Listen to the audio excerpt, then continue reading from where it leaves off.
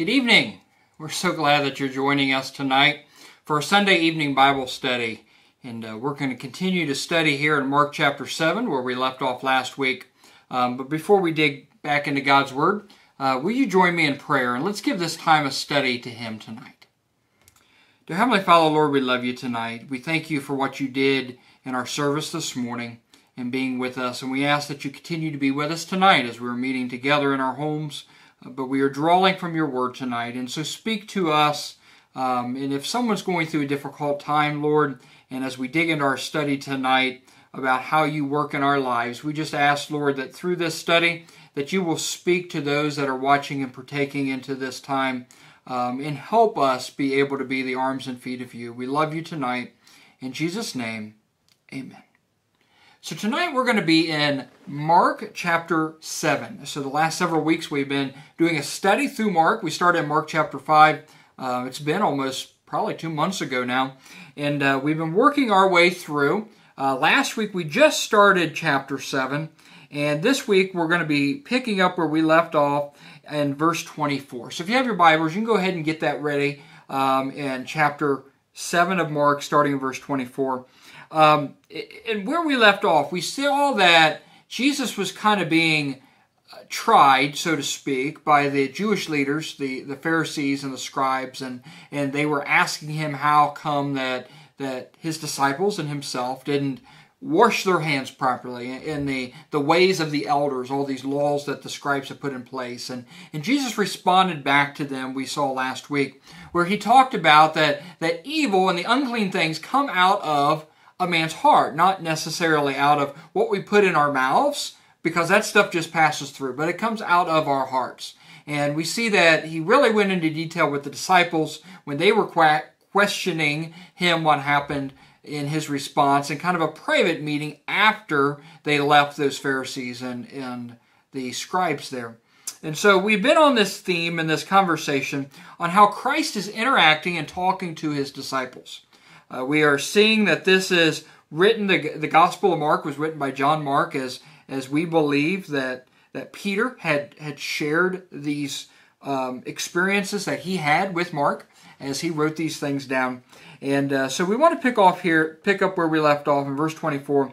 And what we're seeing is another time that Jesus goes away with his disciples. We're going to see a miracle happen tonight, but we're going to see that how the lessons, more or less, the lessons that the disciples were learning while they were with these private scenarios and private times that they had with Jesus. So picking up Mark chapter 7, starting in verse 24. It says this: "And from hence he arose and went unto the borders of Tyre and Sidon, and entered into the house, and would have no man known it, but he could not be hid. For a certain woman, whose young daughter had an unclean spirit, and heard of him, and came and fell at his feet. The woman was a Greek, and a Syrophoenician by nation, and she brought him that he would cast forth the devil out of her daughter. And Jesus said unto her, Let the children first be filled, for it is not meet to take the children's bread and to cast it unto the dogs. And she answered and said unto him, Yes, Lord. Yet the dogs under the table eat of the children's crumbs. And he said unto her, For this saying, go thy way, the devil is gone out of thy daughter. And when she was come to her house, she found the devil gone out, and her daughter lied upon the bed." So over here we have a very kind of unique story in a lot of ways. This, first of all, as we're looking here in Mark chapter 7, this particular story is also found in Matthew chapter 15, verses 21 through 28. So this has been mentioned twice in the Gospels. This is one mentioning of this story. And so when we kind of look at Matthew's account and Mark's, we get a better understanding on what's happening here. Both accounts are pretty much the same, but we can draw a little bit from both of them. But we're reading out of Mark tonight, and I'll refer to Matthew a little bit.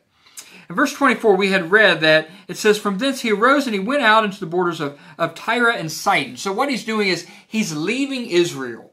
This is an area just north of Israel. It's up by the Mediterranean Sea. And Christ and his disciples, if you remember back when they were in the boat and they went out, and before they fed the 5,000, they were trying to get away. They were trying to find a place of rest. And when they got to the area they were and they landed there on the shore, what happened? The multitudes had ran in front of them. And then we see that Christ taught them all day and did miracles, and then they fed the 5,000. After that, they tried to get away again. Remember, the disciples went out of the boat and Christ went up in the mountainside. And that night a great storm came, and Christ came down and walked upon the water and calmed the storm. And so every time they tried to get away, try to find just a little rest because of all the tiredness and all the hustle and bustle and everything going on in ministry that's going on in their life, that we see that Christ kind of finds himself in a situation that people are still seeking him out. And so what we see here is, once again, Christ is trying to find a time of rest. Because we all know in life that when we are very busy in life, we need times of rest. Otherwise, we could be disheartened.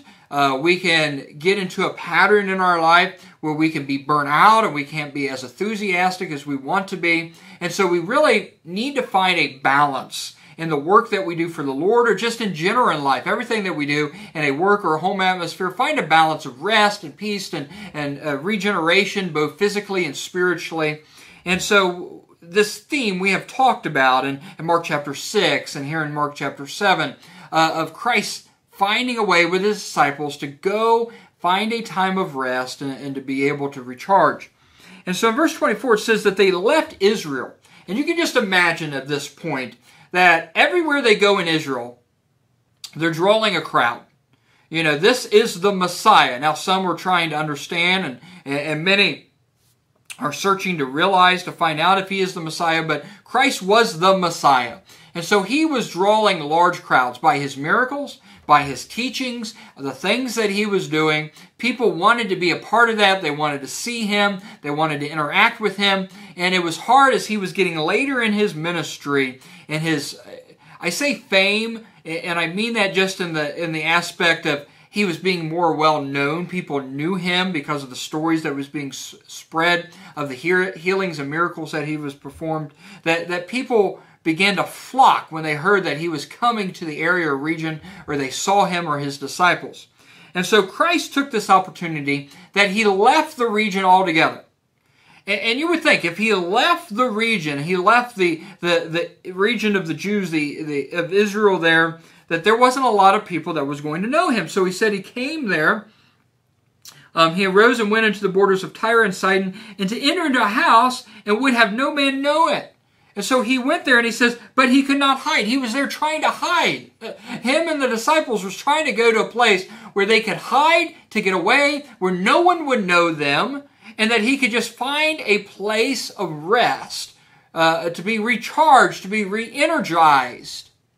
But why he's there, we find as we enter verse 25 that a woman comes to him. It says, verse 25, for a certain woman whose young daughter had an unclean spirit heard of him and came and fell at his feet. And so here we see that he's in the house. He's kind of in hiding, so to speak, with the disciples. And he's trying to rest. And while he was there, a woman finds out who he is. More than likely that the stories had made their way around the region. And once she realized who he was, she had to go to him, because we find out that her daughter was possessed with an unclean spirit. And what this means is that she had some demon living inside of her, demonic spirit that she was plagued with, that living inside of her. And there was a spiritual issue. When you look at this, a spiritual issue that was happening in this woman's daughter. And so she was seeking out help. And in all scenarios, I kind of interject this, that whenever someone's seeking out help, they have went to the doctors, they have went to the professionals, they had went to whoever it can be, and they could not find the peace that they needed. They couldn't find the help that they needed, and they've come down to the end of the rope, and now they are going to Christ, seeking after him, because they're hearing stories, and they're understanding that Christ was able to make ways and make chains drop off and doors open that no one else was able to do. And so this mother, hearing that he's in the area, hearing of knowing who he was, came and flocked to him because she is a loving mother seeking help for her daughter. Now, any of us that are parents or grandparents, even to the aspect of even being uncles or aunts, we would do anything we could for our family, let alone our children and the children in our family. We love them so much. We would go to the ends of the earth to help them. You know, a crying child who is sick, a child who is going through pain, a child who is going through times in their life is just heartbreaking for us, especially when we're their parent and we're kind of in charge. God has entrusted us to be able to provide and take care of them and to look after them. And so we can put ourselves in the shoes of a parent going through a situation that we would do anything we possibly could to be able to find rest and be helpful for our child. And that's what we see here. As we go in, it says in verse 27, "But Jesus said unto her, Let the children first be filled. Is it not meet to take the children's bread and to cast it unto the dogs?" And so what she's saying here is that what she's reaching out to Christ here, that she is a Gentile. She's in an area that's not of the Israelites. And I kind of jumped over that a little bit. But not only do we know the area of Tyre and Sidon is of the Gentiles, of the non-Jews, but even Mark calls them out that she's a Syrophoenician, if I pronounce that right, Syrophoenician, meaning that she's from the area of Sidon.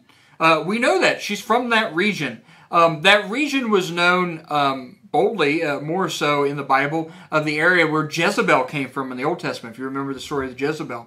And so you can imagine what the Jews really thought of that area. The worship of Baal came out of that region, and the worship that you saw in Israel of Baal all kind of stemmed from, going back to that region in that area. And so the Jews didn't look really fondly upon the Gentiles, the non-Jewish people, but strictly also to the area in this region. And so here she is, this Jewish, or this non-Jewish, this Gentile, this Greek woman up in this area, and she's come to Christ, and Christ responds to her that let the children be filled first, for it is not meet for me to take the bread away from them to cast it to the dogs.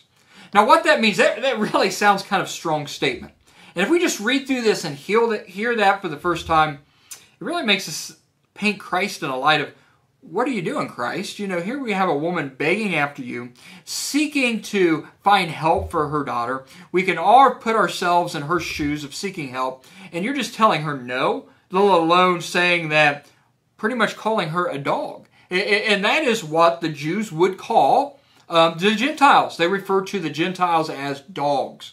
And I know that sounds harsh, but it was really harsh back then. The Jews did not look very fondly on the Gentiles. We think of the Samaritans. Samaritans was kind of that mixed race of both, some Jews and some Gentiles over history, that mixed race. They didn't look fond of them, but they really did not look fond to the Gentiles as a whole, the non-Jews.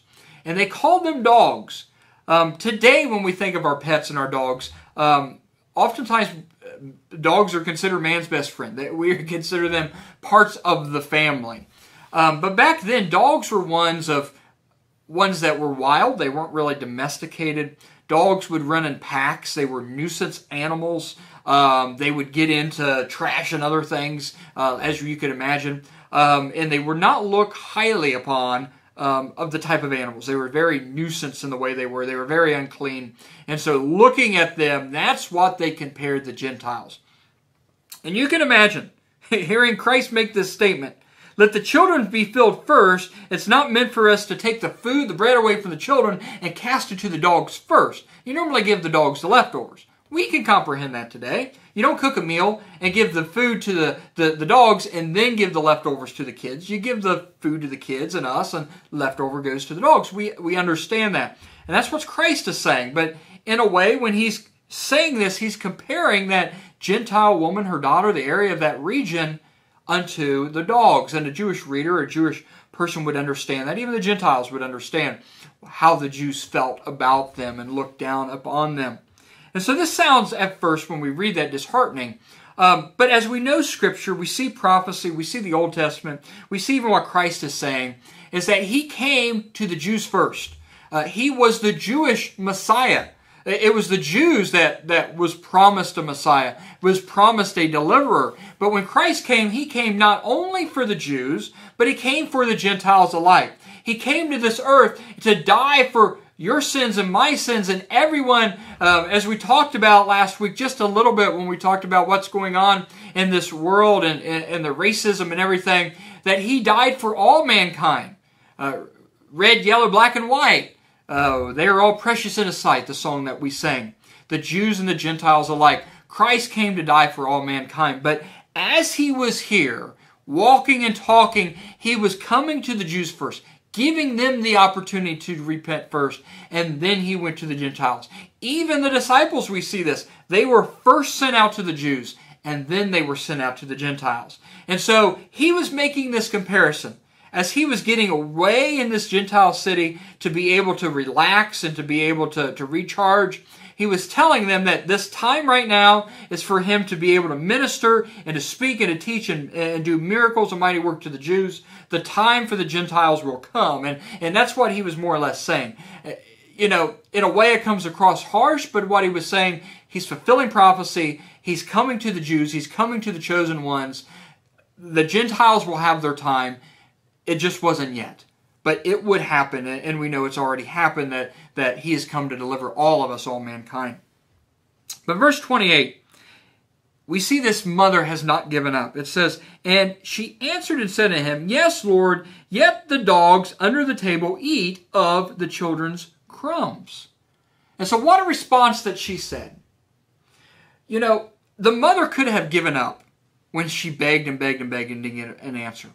When we look at, and I kind of mentioned this story was in the Gospel of Matthew. When we read Matthew's account, Matthew kind of goes and says that she begged and begged and begged continually until He finally answered. And so you can imagine, here she is begging with no answer, just silence. And then she begged a little more, no answer, and just silence. And after a period of time had passed, Christ finally answered her. And in this answer was that He'd come to the Jews first, and then He'll eventually come to the Gentiles. And so that wasn't good enough for her. And you see her response. Her response is, "Yes, Lord, I understand. That makes total sense to me." She didn't get worked up. She didn't get upset. She said, I understand that. Yes, Lord, that makes total sense. But, Lord, in your comparison analogy that you're using, that even the dogs under the tables, they eat of the crumbs that fall from the master's table, from the children's table. And when I hear that, I think about the parable of the rich man and Lazarus. Remember the rich man, and he had an overabundance of supply. And here was Lazarus outside the gate, and he wasn't even able to eat, or barely able to eat, of the crumbs that fell from the master's table. Because where did the crumbs go? They went to the dogs. So the dogs were being better well fed than the poor man that was begging outside, Lazarus outside the rich man's gate. And so I think about that in this scenario, that she is telling Christ that even the dogs eat crumbs. Even the dogs are eating crumbs from the table. Any of us that have dogs, especially any of us that have children and dogs, we can relate, Rochelle and I, with Gavin and Gracie. The dogs know what child is the messiest. In our house, Gracie is very sweet and she's very pretty, but she's younger than Gavin, and Gavin is very clean and particular when he eats.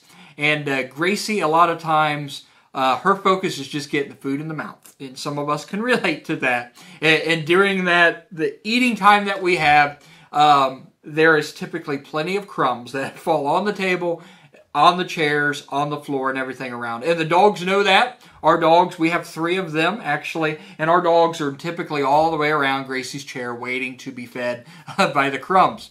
And so this lady is saying, hey, even the dogs eat the crumbs from the master or the table that the children are eating from. And so Christ responds to this. What an answer that she had. What faith that she has to continue to be able to beg. In verse 29 it says, "And He said unto her, For this saying, Go thy way, the devil is gone out of thy daughter.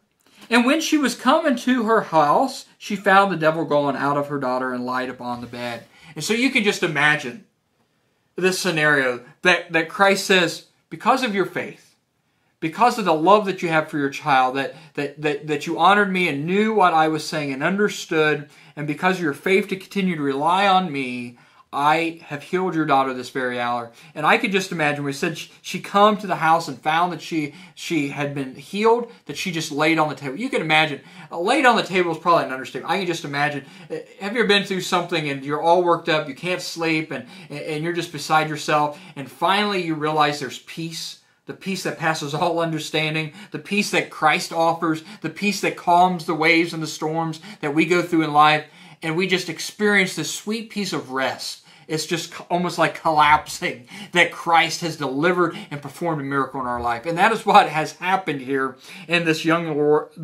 woman and her mother's life, that Christ had provided this peace and this understanding. A couple things that I want to point to, and I'll draw this to a close tonight. Number one, the first thing I want to draw to is the fact that this mother, this woman, continued to go. And there was a period of time that Christ, just stood in silence. We see this more in Matthew than we do in Mark, but we see that she continued to beg. And she wasn't getting the answer up front that she wanted.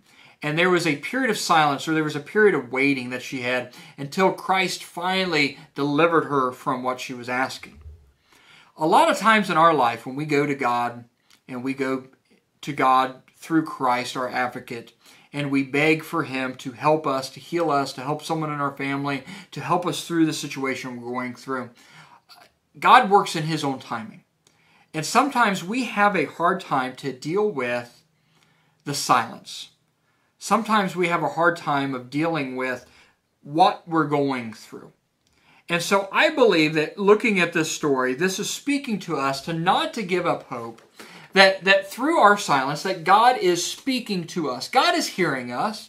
God hears us if we are saved and we're going to God through Christ, His Son, and we're asking Him to help us. God hears us. The Holy Spirit, our comfort's there to comfort us. He knows what we're going through, but the answer is not always in our timing. The answer is not always how we expect it to be. But know and understand that the Lord hears us. He hears our cry. He heard the disciples a couple weeks ago when we talked about them being entrapped on the boat in the storm that they were going through. He heard them where He was up on the mountain, and He came to deliver them. Things may be tough. Things may go through not in the timing that we have. But understand and know today that God hears you, God hears me when we go to Him in prayer, and that He works out all things in His timing. The second thing that I want to speak to here, and I'll draw this to a close, is the fact that when we look at this, if we just look at it very briefly, we could say, man, Christ wasn't very friendly in this aspect. Here we have a mother crying out on behalf of her daughter, and she wasn't hearing him or hearing her. She wasn't responding. And in His response was pretty much, go away. And we can understand if the person was, let's say the woman at the well, and she was sinful. She had many husbands, and the one the guy she was with now wasn't even her husband. She was caught in adultery and all this other stuff. You could see, and being bound in sin and all this other, and we know this was a Gentile, but being bound in sin, we can understand why maybe Christ didn't answer right now. But here's a mother pleading for her child, and we could think that, man, all the boxes are checked, so to speak, that she's pleading, she knows who Jesus is, she's coming to Him, that why hasn't Jesus answered? And in our times of silence, a lot of times we question, what is going on? What is Jesus, or what is God thinking? What is He trying to send to us? And I don't think any of us can answer that. I can't answer that. Every situation is unique and what God is working through. But I think what we see in this story, and a lot of times I've seen in my life and seen in others, during these times of silence, sometimes God is working with us to grow our faith. He hasn't left us helpless. He's still there with us. The Holy Spirit lives within us. His glory is still shining through. His grace is sufficient. He is still working in our lives. But because there's a time in silence, because we're in a waiting period, so to speak, our faith begins to grow. I think about Job and all the things that went through Job. We talked about that many weeks ago when this coronavirus started. We mentioned Job and what he had to go through. I think about Job and all the things he went through, and he prayed out to the Lord. It took some time to eventually God restored Job's health. Restored Job's health, and he restored his family, and to a point, he couldn't bring back those that died, but he restored him more so than he had before. He restored his wealth more so than he had before. All these things, but there was a time, and through this, we saw even how stronger Job's faith was because of it. If anything that we see from this story is that this woman's faith is what saved her that day. This woman's faith is what saved her daughter. And through our times of silence that we have with God, a lot of times it's growing our faith. And we can't answer what God is doing in those moments. We may not know on this side of heaven or ever know what His plan is. But I believe during these times our faith begins to grow stronger. We become more reliant on Him, less relying on us, and it's the time that we really have to show that. It's easier for us to step back and say, we rely fully on God, but it's another thing to go through a situation where we have no choice but to rely on God and to just wait on God.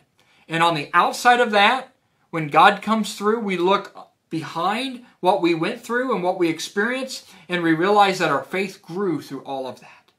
And so if you're going through something today, maybe you've been crying out to God, maybe you're going through a waiting period, maybe you're going through a storm in your life. The coronavirus has a lot of things that's going on right now that's heartbreaking. The riots and the racism and everything that's going on that's in the forefront right now that we're talking about that needs to be there in our conversations is disheartening. And a lot of this that we're going through, it may be disheartening to go through a waiting period. It may be disheartening to go through a time that we're crying out to God and not seeing immediately answers. Know that God hears you today. Know that God's timing is always perfect. And know that on the tail end of whatever we experience and go through today, if we fully trust in Him, that our faith will grow deeper and stronger. Our belief will grow stronger in Him. Here on the screen, I put my number and my email. If you would like prayer, if there's something I can pray for you personally, if you would like to have a conversation with me about something you're going through in life, if you have not asked Christ into your heart and you don't know what that means, we would love for you to be able to reach out to me and us here at the church, and I'd love to be able to share what it means to have and experience the saving grace of Jesus Christ in your life. But at this time, we're going to close in prayer. We thank you for joining us tonight. Dear Heavenly Father, Lord, we love you tonight. We just ask that you be with those that was with us or even those that are not able in our church that not have internet or watch, that you pour out a blessing on them. Speak into hearts and lives. You know the ones of us that are watching tonight that may be battling some deep pains in our life, that's in a waiting period. Be able to speak into their hearts today, this very hour, to know that you hear their prayers, you hear their cries, and that you will work everything out in your timing. We have that faith and belief. May you encourage in us, speak to us through your Spirit, to know that you are continuing fighting our battles and working our behalf, because we know that by Scripture and by faith, that you are working out wonders in our life. We thank you today, Lord. We put all of these things in your hands. We seek after you for guidance in life. In Jesus' name, amen. Thank you again for joining us. We invite you to be back with us, if able, for our service inside the building next Sunday at 10:30. If you're able to join us. If not, join us online. And then, of course, we'll continue to have these online Bible studies at Sunday night at 5 p.m. So we hope that you're taking something out of these the studies. These scriptures, I know we only looked at a few verses tonight, but there's a lot that we can take out of just some short verses in the Bible. So we love you tonight. We're praying for you. We hope you have an awesome week to come. We're so excited to see you again next week, Lord willing. Thanks a lot. Have a good evening.